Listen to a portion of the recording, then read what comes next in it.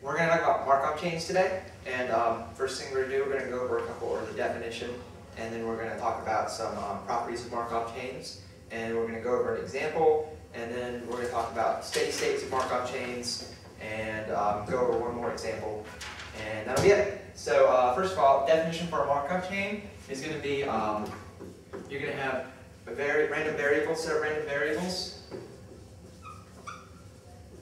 x1 to xn. Oop, misspelled that. You don't start. x1, x2 to xn, and where you have the probability of xn is j, given that xn minus 1 is k, xn minus 2 is I, dot, dot, dot, dot. All the way down to x1 is equal to v. Equals the probability of x to the n equals j, given x n minus 1 equals k, right? And also that probability of x to the n equals j, given x n minus 1 equals k, is equivalent to x2 equals j, given that x1 equals k, right? So all this really means, basically, is that the probability of something happening down the line has absolutely no effect on the probability of something that happens at the beginning. So if you have like, if you have something happens, well, the probabilities aren't going to change because something happens when you're down the line. And that'll make a little bit more sense in a second. So anyway, there are a couple really important properties of Markov chains. The first important property is that every entry in a Markov chain is going to be greater than or equal to 0.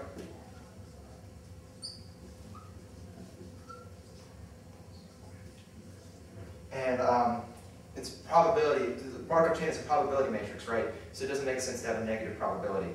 The second important thing is all the columns add to 1.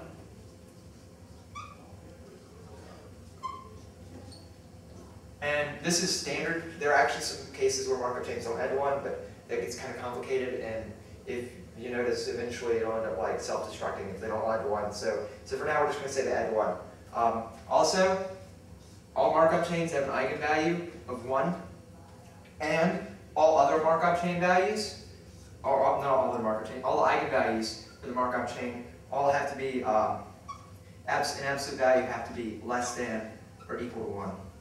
And really, there's not going to be a second one unless you have a weird markup, another weird case.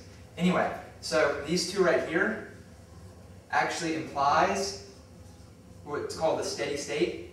And that's basically saying at some point down the line, after so many iterations of the Markov chain, you're going to end up with with the same probability every time you use the Markov chain. Basically, the Markov chain breaks down to UK, which is the kth iteration of the Markov chain, right? So the probability vector here is equal to the Markov matrix, which is just going to be your matrix of probabilities, right? We'll just say A equals, oh, I don't know, 0.3, 0.7, 0.8, and 0.2. So that's your Markov matrix, right? It's going to be that matrix, however many iterations you want to do it, times your initial state vector. And that's going to break down into some constant times an eigenvalue times the eigenvalue to the kth power times one of your vectors plus another constant times your next eigenvalue to the kth power x plus dot dot dot. All this stuff doesn't really matter because what's going to happen is if this eigenvalue equals 1 and say this eigenvalue equals 0.5 or whatever, has to be less than 1, if you take the limit, this value is going to go away and all this stuff down the chain is going to be gone. And you're going to be left with just this number right here, and that's going to be your steady state. So anyway, so since I've done enough abstract stuff, let's go ahead and do an example real quick.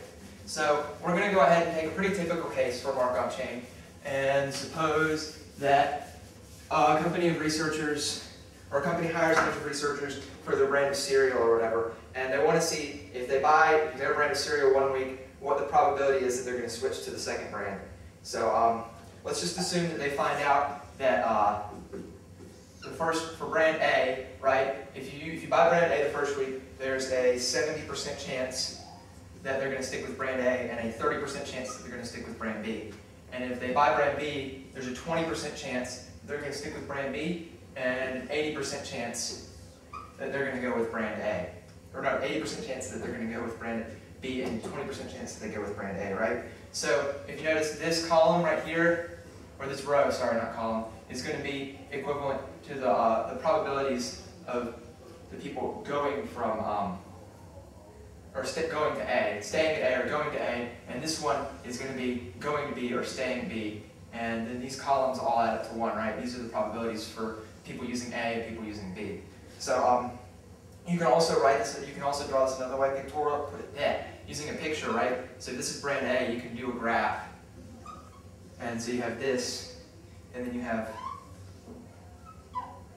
right, this is 70%, right? 70% are going to go there, 30% go to brand B, and then you have 80% that stay at brand B, and 20% that go to brand A, right? And this is called a transition graph.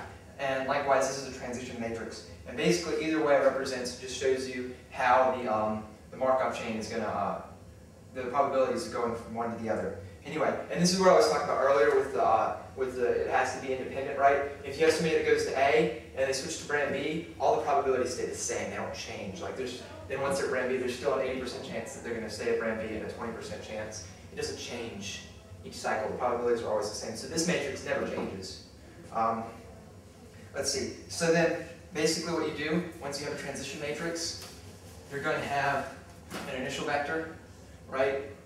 It's called x sub 0, and let's say for the survey that they found that 110 people preferred brand A in the first week and 90 used brand B in the second week, right? So a couple typical questions for a Markov matrix. It's going to be like, how many people after 1 week?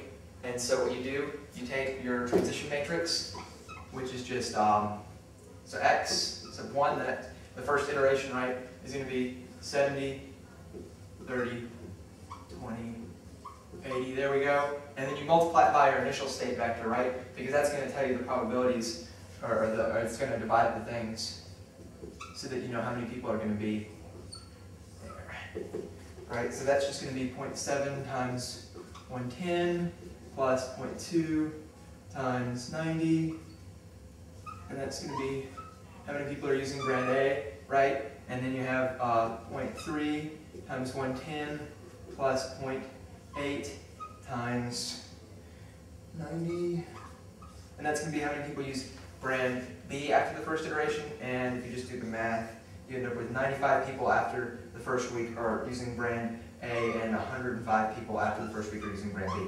And so it kind of looks like eventually everybody's going to be using brand B, right? Because more people are coming from brand A and going to brand B than are going from brand B to brand A. But actually it turns out, kind of neat thing, the whole steady state idea, there's actually a fixed probability and they're going to settle on a certain number of things way down the line after like infinitely many iterations or whatever. It's going to converge to a point. So a couple things to notice, right? X sub 1 is equal to px, or the probability vector, or the probability matrix, sorry, so times the initial state vector. So this implies that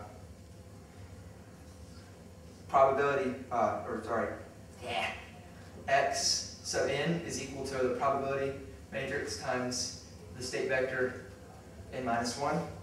Also, if you notice, x2 is going to equal x, or probability of x times 1, right? And this, so this is going to be equal to p times p x sub 0.